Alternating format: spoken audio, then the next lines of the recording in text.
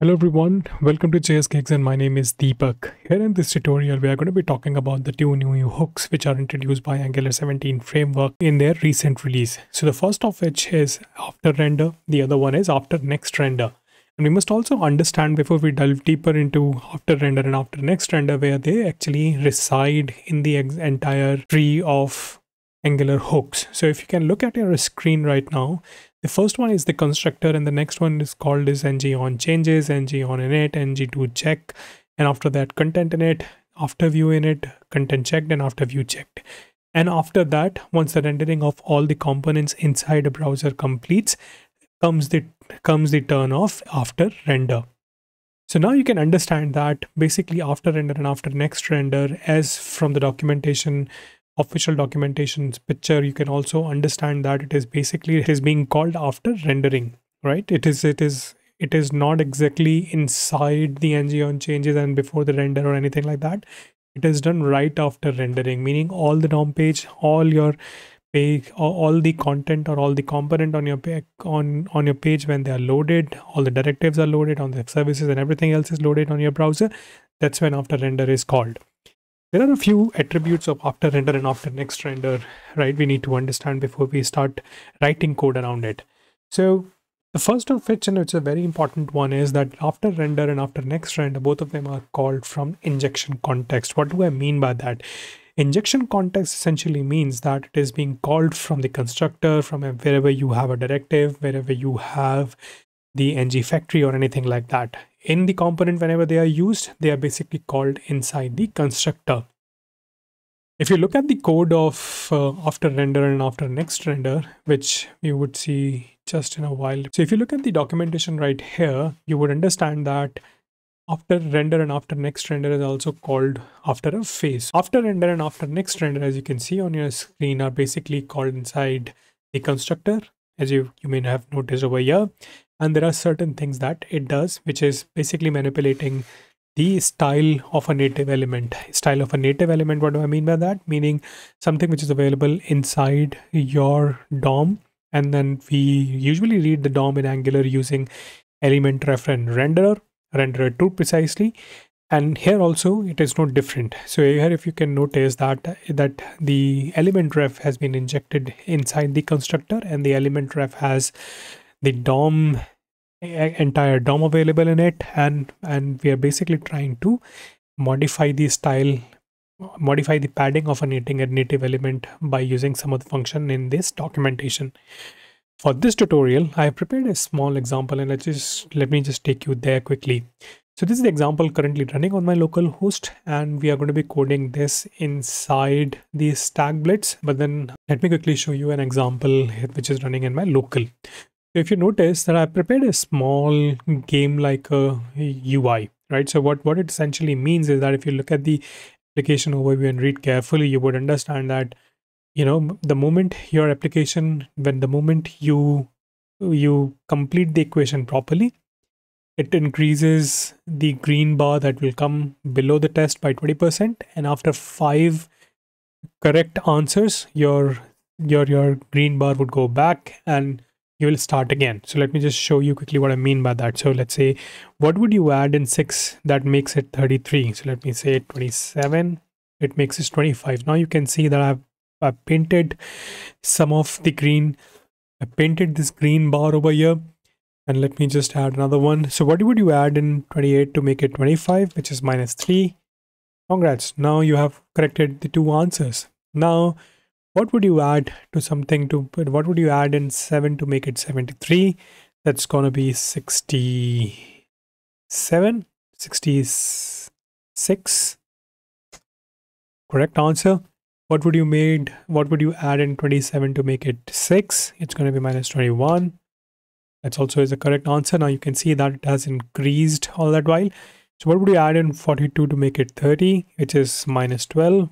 And here you go. You have corrected all the 5 consecutive answers, and then the screen bar has touched the other side of the screen already. So if you just reset it, next time it will be reset, right? So what essentially is being done on this applications, in this trivial application, is that it first of all adds a number, and then the moment it adds a number, it basically makes use of signal to maintain the state of an application.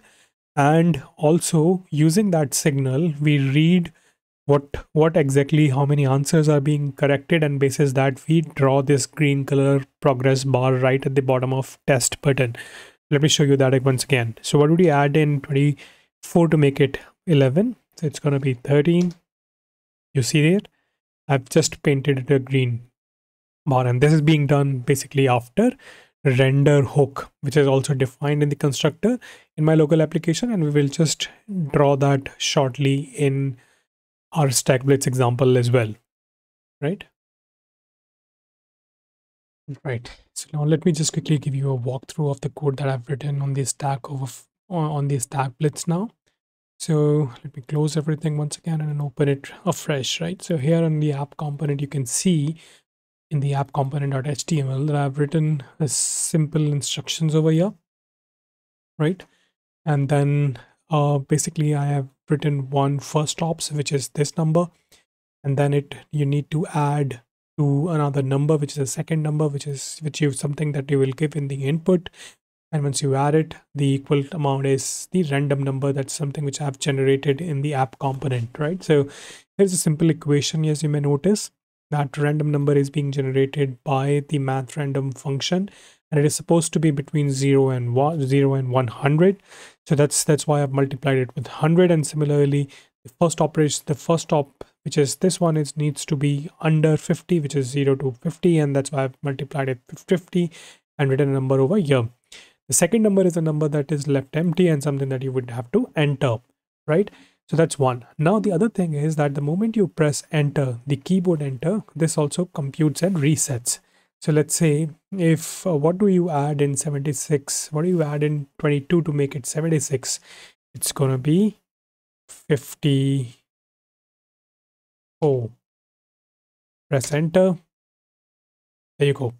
We have not written a code to give the progress bar just yet, and that's something which we will do along the way, which is just to understand that what exactly we have done so far, right?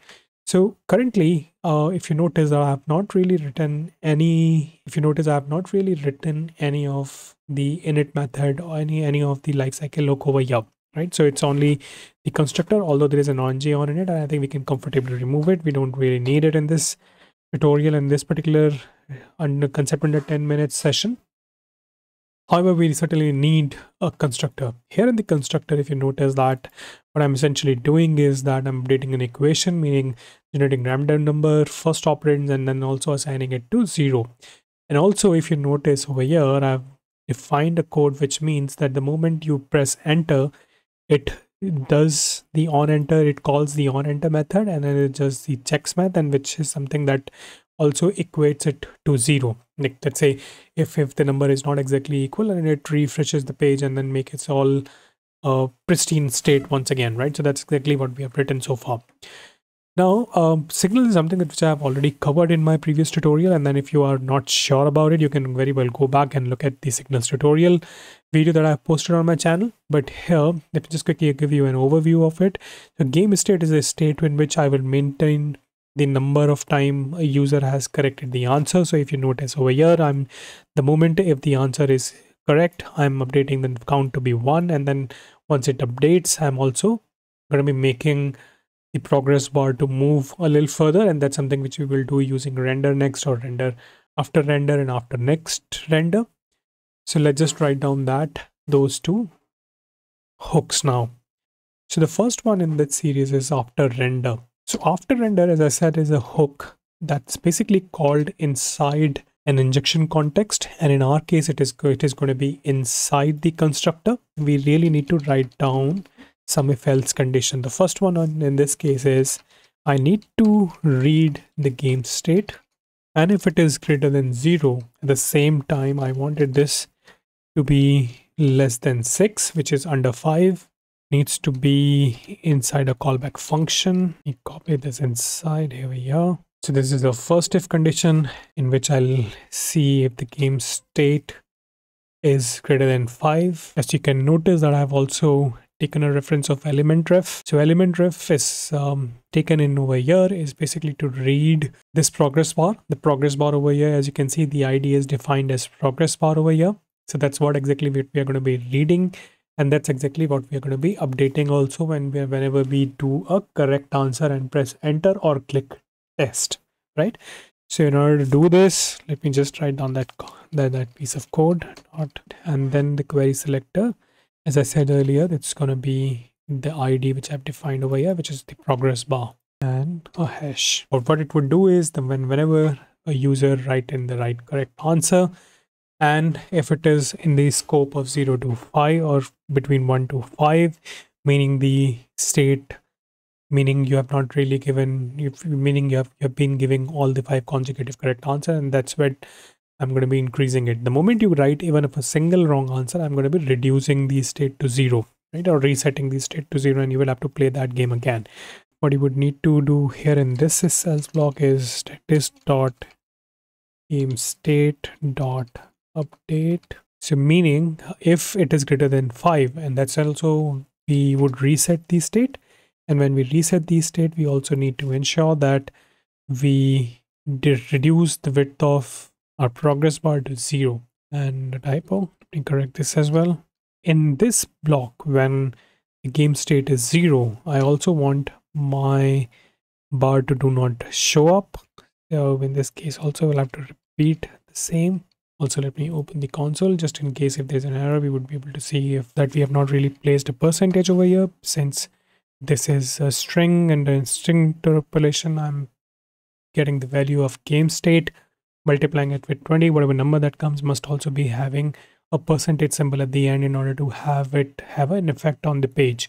So let's just try this testing once again. What would you add in 12 to make it 59? So the answer is 47, and there you go. Now you can see that the progress bar started appearing.